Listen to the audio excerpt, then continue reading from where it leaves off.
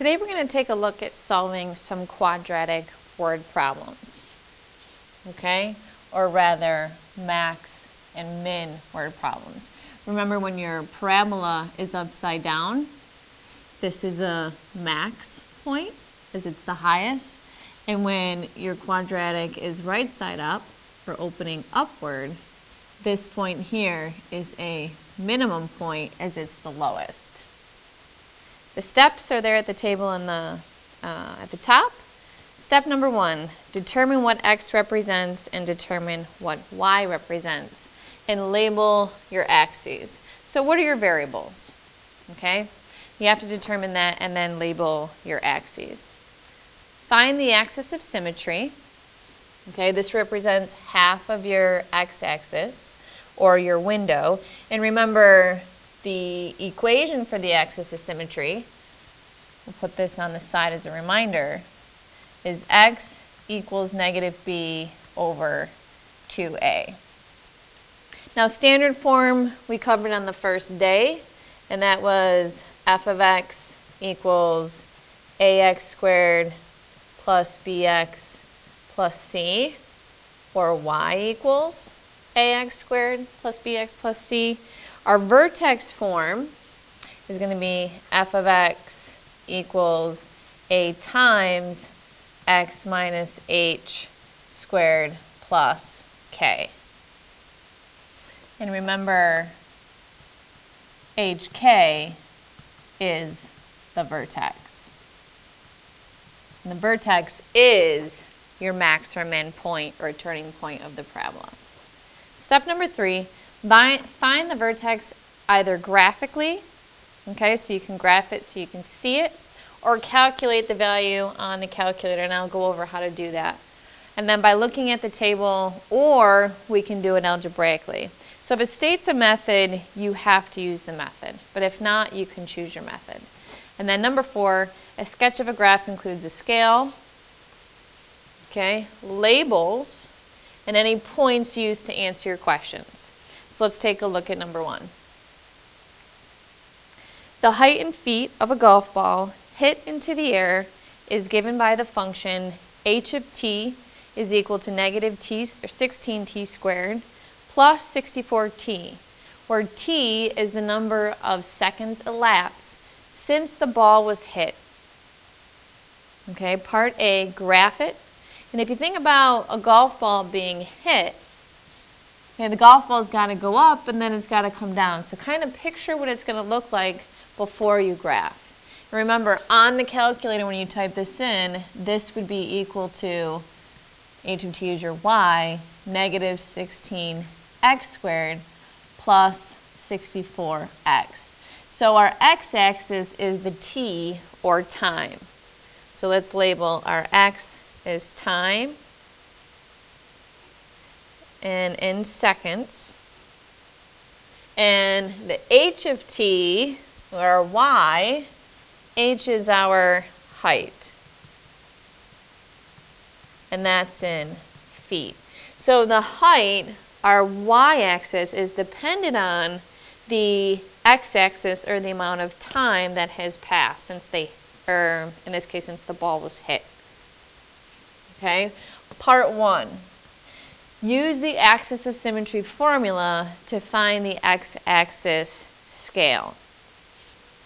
Okay, so axis of symmetry is x equals negative b over 2a. So we have an a value of negative 16. And as the a goes first, ax squared plus bx plus c. So a is negative 16, and the b value is 64.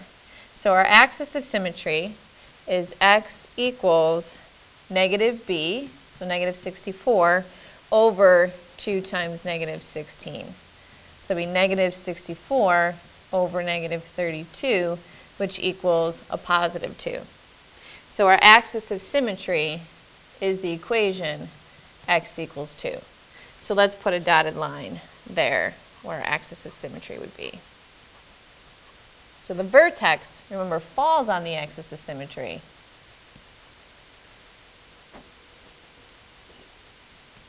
And since our vertex Okay, it was right in the center of our parabola. Is at 2, we know we at least need to go out to the 4. Okay, so the scale, or our axes, our x-axis goes from 0 to 5. Find the vertex to get the y-axis scale. How high do we need to go? And I realize it's there, and this states that we're going to go as high as 64. But let's actually calculate the vertex, that highest or maximum point, so that we know it does indeed need to go up to 64. So if I know x is 2, okay, I'm now going to plug it into the function and do negative 16 times 2 squared plus 64 times 2. So I'm evaluating that function. 2 squared is 4, and then 4 times negative 16 is negative 64, and then 2 times 4 is 128. So when you add those two together, you do get 64. So our vertex is the point 264. So let's mark that point, 264, right there. Create a table of values for the rest of the points. So using the table, we know we need to plot 7 points. So I'm actually going to use function notation. So this would be t and then h of t. We know the vertex is going to be right in the middle. So 264 is here. Okay, and then I'm going to work my way out. So typing it into the calculator, y equals negative 16x squared plus 64x. Second graph. Or second, I want to see the graph first. And then I'll go to the table. You notice we can't see much of the graph. And when you look to the right, we've chosen quadrant 1. And we will be graphing in quadrant 1 because on the x-axis, we don't have a negative unit in time and a negative unit in height. So that limits us to that first quadrant. So if you go to the window, you can change your window to be in the first quadrant. So let's change the lowest x value to be 0 and our highest to 5. And then we'll use a scale of 1, the minimum y value of 0, and let's do the highest of, instead of 64, let's do 70, even though we know the maximum point's at 64. Now we can see a nice curve. Okay, second table, we're looking for that 264 in the middle. Okay, we don't need the negative 80, so we'll take those points from the x values of 0 to 4. So 2, 1, 3, and it's symmetrical, so 48, 48, 0, 0, 4, 0. So let's plot these points. 0, 0, 148. 264 is already graphed because that's the vertex. 348 and 4, 0. So now let's draw our curve.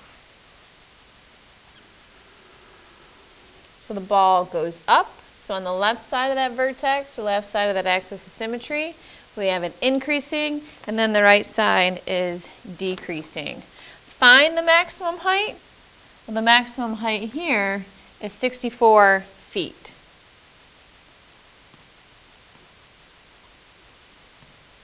How long does it take for the ball to reach its maximum height?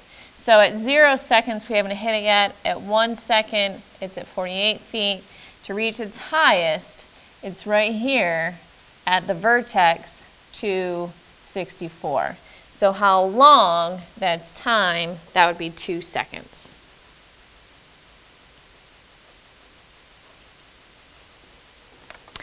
Part D, now I don't want to move it up too far because I want to be able to see this curve. How long does it take for the ball to hit the ground? So here at 0 seconds on the x-axis, it hasn't been hit yet. So it gets hit, and then it comes up, and then it's going to hit the ground here. So how long does it take? It takes 4 seconds. For how many seconds is the ball more than 48 feet up in the air? So I'm going to take a highlighter, and highlight that part of the curve where the ball is more than 48 feet. So here's 48, so it's right here. So more, we go down, so 1, go down. So E for how many seconds? So for 2 seconds.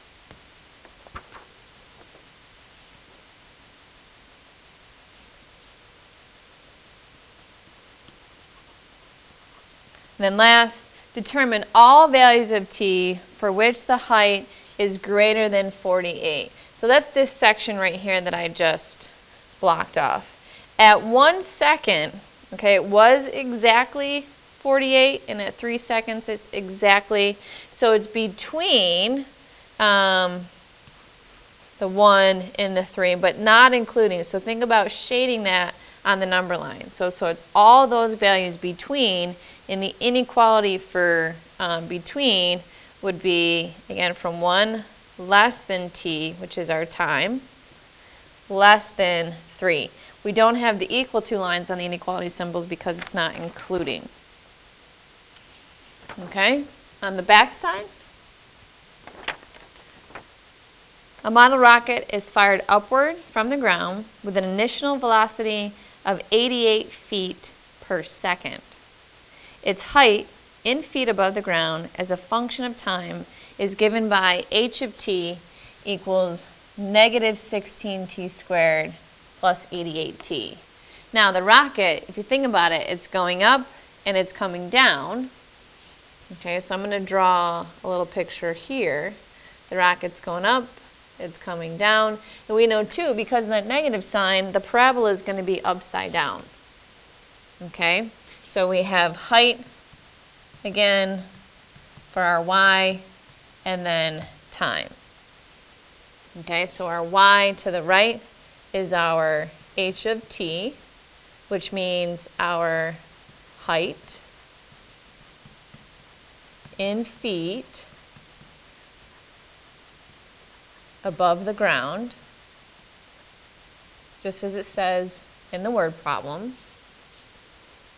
And then x, you can think about typing this in our calculator, it would be y equals negative 16x squared plus 88x. So x is our t, or our time in seconds. Part A, when does the maximum, or when does the rocket reach its maximum height? So that's right here. And when is time? So when I go straight down here, that's what I'm looking for. This point has an x value and a y value. That's the maximum point. So I want to find the x value of the vertex. Okay? And I drew the line like the dotted line, okay, of our axis of symmetry. It'll always go through that max or min point. So we use the axis of symmetry equation to find x. So back over here, we have an a value of negative 16 and a b value of 88. Because it goes a in front of the x squared, and then b, and then c last. So our c value is 0. So substituting in, we're going to have negative 88 over 2 times negative 16. So negative 88 over negative 32 gives me an x or a t value for time. 88 divided by 32 is 2.75. And we'll label that when, so 2.5 seconds. Okay? What is the height that the rocket reaches? The maximum height, the highest. So that would be going across the y value that goes with that. So now we know what x is. We can take that x value, or that time value of 2.75, and plug it into the function. So to evaluate, it would be negative 16 times 2.75 squared plus 88 times 2.75. Okay, doing the calculations, doing the math, we're going to end up with, let's go to the calculator, 2.75 squared, 7.5625 times negative 16 is negative 121. And then 88 times 2.75 is 242, which if you notice is double 121, so subtract, and we get 121 feet. And then, so x was our time, and y is the height. When will the rocket hit the ground? Okay, so just to trace in yellow, the rocket's going up and it's hitting the ground right here. So that is our route, okay? But if it took, okay, 2.75 seconds to go up, we can assume it's going to take 2.75 seconds to go down. So multiplying 2.75 times 2, the rocket will hit the ground at 5.5 seconds.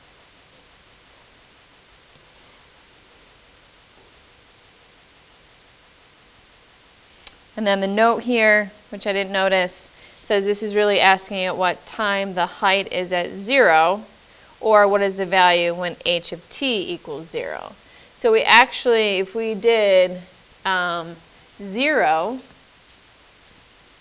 equals negative 16t squared plus 88t, that's actually solving a quadratic, okay?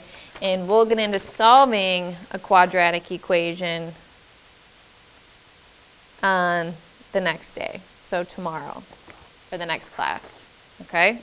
So next class we'll learn how to solve that, but for now we'll just use the graph. Number 2, and then I'll actually show you some things on the calculator with number 2. Future projection for sales of a company are modeled by the equation 2x squared minus 24x plus 100, where s represents sales in thousands of dollars and x represents months in the future. Over the next year, what is the minimum amount of sales expected for this model? So the minimum amount of sales, okay, let's take a look at what this curve looks like. So y equals 2x squared, so it's a positive x squared, so that should give you a hint if it's right side up or upside down, minus 24x plus 100 graph. Okay, we can see part of it, but let's look to change our window for the x-axis. So again, we're looking at sales, okay, for a company in thousands of dollars. So let's change the, say, to 50,000 graph.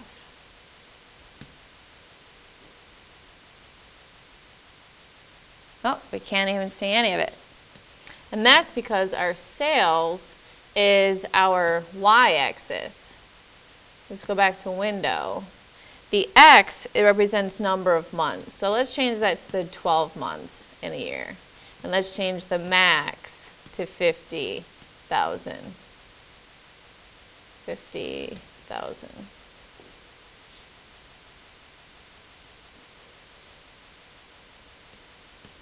Okay, a couple of things here that I made an error with. I left the window at 12. You can see the axes, or the scale is counting over 12. But it said that S represents the sales in thousands. So when you go to the window, I didn't want to put in 50,000. I just wanted to put in, so I left the X as 12 for the months. But I just wanted to leave the Y max as 50 because it was in terms of thousands of dollars. Okay? So there's our picture. Our graph is opening upward. Okay, it's a happy parabola as the x squared is positive. So let's take and sketch that.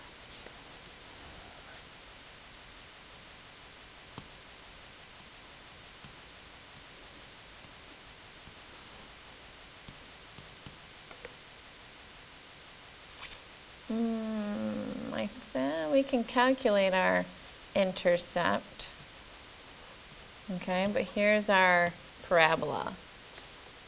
Okay, what is the minimum amount of sales? Again, X was the number of months. And our Y is our sales. Okay, and in how many months? So if we're looking at this vertex, we're going to calculate to determine what that X value is. We're going to do the axis of symmetry because the minimum is a vertex. And to calculate the vertex, we do axis of symmetry. So X equals negative B over 2A. And here our A is 2, our B is negative 24, and our C is 100.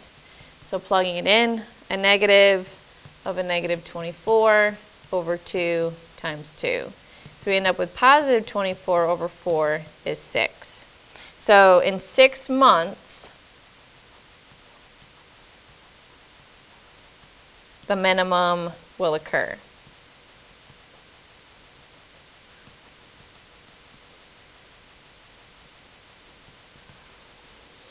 So what we just found is the 6 of the vertex. Okay? Now we need to find what the expected sales is. Okay? So what's our Y value to go along with it? So now that we know X, we just simply plug it into the function.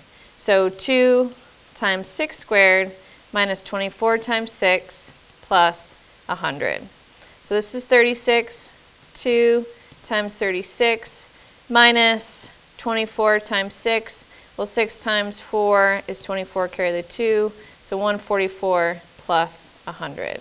So we have 72 minus 144 plus 100.